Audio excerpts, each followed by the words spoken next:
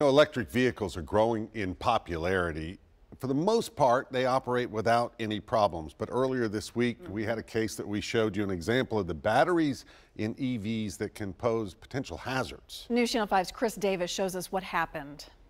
On arrival, we found the vehicle smoking and off-gassing. Most of the time, car fires are pretty routine calls for the Franklin Fire Department, but not when they were called out this week to Nissan's headquarters. We immediately started applying water to that fire, and we're trying to cool it down, but the fire wouldn't go out. That's because inside this Nissan Leaf was a lithium-ion battery. Any of the lithium-ion technology basically generates its own energy, and because it's so sealed up and protected, if it were to catch on fire or malfunction, it's not like we can get right to it and put water on it and have it go out. Franklin's fire marshal says that phenomenon is called thermal runaway, which means despite 45,000 gallons of water sprayed onto the car, the battery, known for storing lots of energy, kept burning for 3 hours and remained hot for hours after that.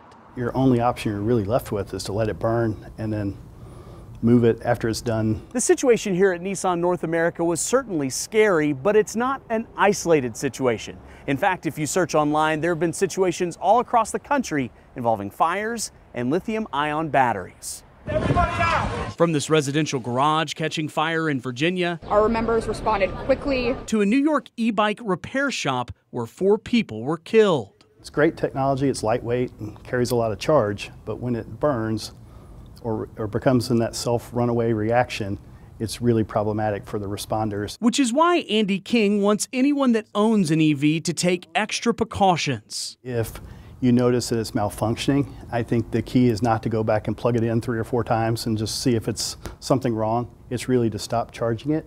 And then if you're charging that inside of your residential garage, it's go ahead and move it outside and away from things. He feels like this time they got lucky it happened in a parking lot. The next time, it could be much worse. There doesn't appear to be a silver bullet here for solving this problem because of just the inherent challenges with lithium-ion. In Franklin, Chris Davis, News Channel 5.